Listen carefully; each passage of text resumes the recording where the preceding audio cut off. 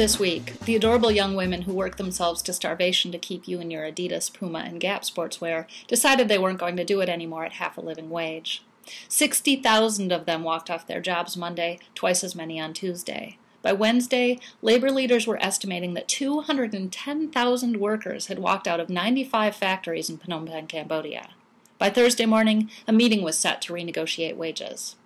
Approximately 346,000 people are employed in the nation's garment sector, making sports shoes and clothes, and the industry is the country's third largest. 90% of Cambodia's garment workers are female, and less than 3% of them ever make it to management. Girls are sent from the provinces to work in the factories by families who can't make ends meet farming. Their income directly supports, according to the UN, 1.6 million of the nation's 14 million people. I won't harangue you with statistics. The fact is, the living wage for factory workers is $91 per month. The minimum wage for factory workers is $55 per month. In July, the Garment Manufacturers Association in Cambodia, or GMAC, agreed to a $6 raise that would go into effect in October and then freeze until 2014. Over 3,000 workers protested.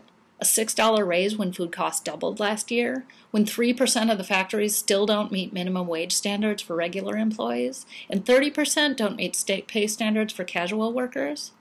When the economic recession hit Cambodia in 2008, U.S. orders, which make up over two-thirds of the country's garment exports, dwindled. Of the factories that stayed open, many fired workers, only hiring them back on a casual basis. Many would never see that $61 per month. So over the summer, strikes were threatened and canceled. Union leaders waffled.